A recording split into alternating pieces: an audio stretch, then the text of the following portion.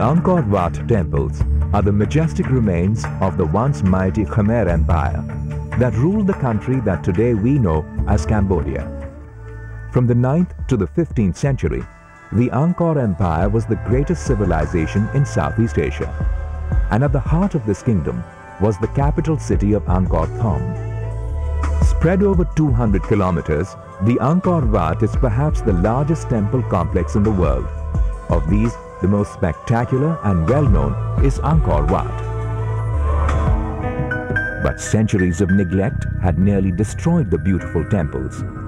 The ravages of time, the destruction by war, and the amazing life force of the rainforest kept the Angkor Wat temples hidden from the world. Between 1986 and 1993, the Archaeological Survey of India was among the few agencies in the world to remain in Angkor in spite of the war that raged about them. The ASI continued its task of repair and maintenance, working in extreme conditions and under continued threat from the Khmer Rouge. Specialists from India, the ASI, and engineers from IIT Chennai are working to restore Ta Prohm to its original splendor.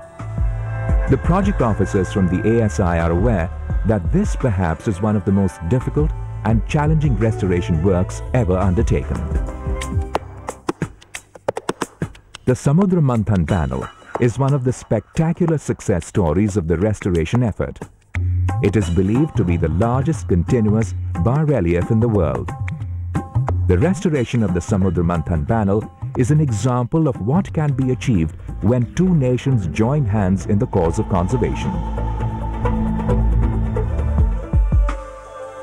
With the discovery and restoration of the Angkor Wat, tourism is the biggest foreign exchange earner for the country, and Cambodia is now poised to take giant strides of progress and prosperity. And a partner in its endeavor is the ASI and India.